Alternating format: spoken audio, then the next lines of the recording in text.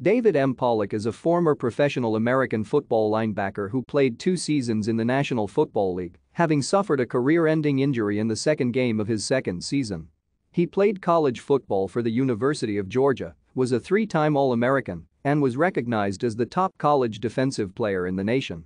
Pollack had 36 sacks during his collegiate career, third most in NCAA history. He was a first-round pick in the 2005 NFL Draft and played professionally for the NFL's Cincinnati Bengals. Pollack was born in New Brunswick, New Jersey. He attended Shiloh High School in Snellville, Georgia, and was a star in football, basketball and wrestling. In football, as a senior, he was a Class 5A All-State selection, and the Atlanta Touchdown Club named him the Defensive Lineman of the Year.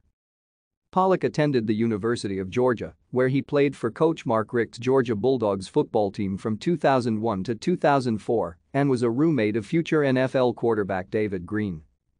For 3 consecutive seasons, he was recognized as a first-team All-Southeastern Conference selection and a first-team All-American, twice as an NCAA consensus first-team honoree, having received the first-team selections of a majority of All-America selector organizations in 2002 and 2004.